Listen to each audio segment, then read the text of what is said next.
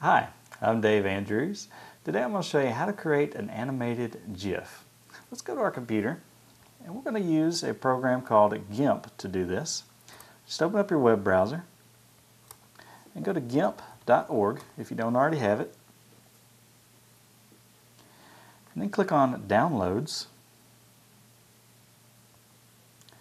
And then you want to download GIMP 2.6.6 for Windows.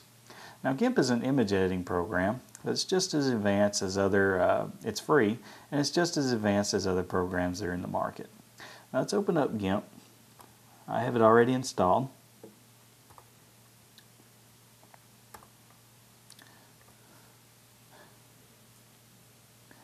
And it'll take a little bit of time to launch the first time you launch it, but after that it comes right up.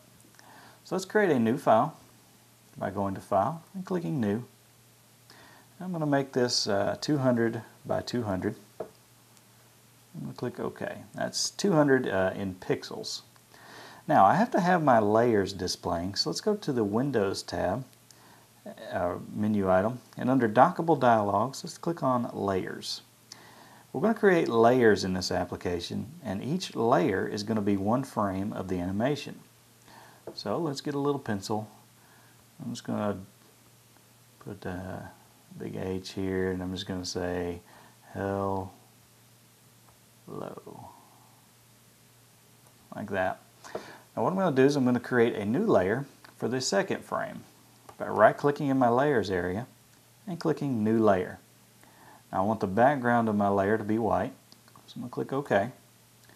And you can show and hide layers by clicking the little eyeballs that are next to each one of them.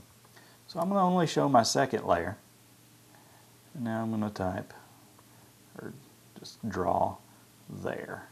So our message is going to be hello there. Now, how do we make this an animation? We have two frames, one that says hello and one that says there.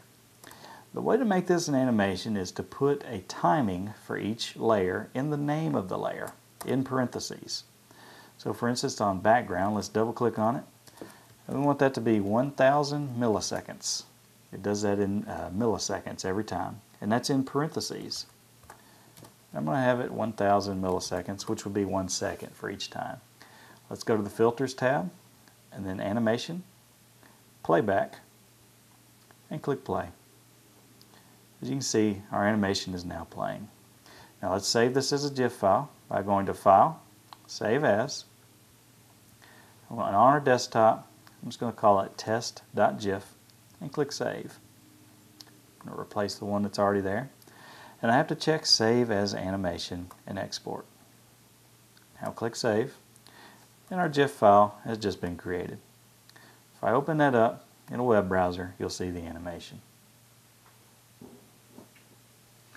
I'm Dave Andrews, and I've just showed you how to create an animated GIF.